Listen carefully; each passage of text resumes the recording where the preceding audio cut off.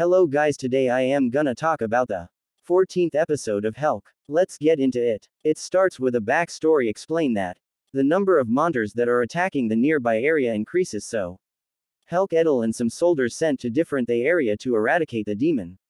And they found that Edel hometown was attacked by a demon force, where the refugees are saved by a strange girl named Alicia who has the holy sword. Helck joined their troop, and they eradicated many monsters among the small land. The number of monsters appearing keep on increasing. So the king ordered Cless to kill the demon king Thor. Even though the demon lord was defeated, the number of monster not decreased. So everyone think that the kingdom is lying about demon lord death. But Helck found that the demon lord show can able to revive after the fight. But Cless is in no shape to fight. So Helck himself planned to defeat the demon lord. Thereby this episode. Thanks for watching.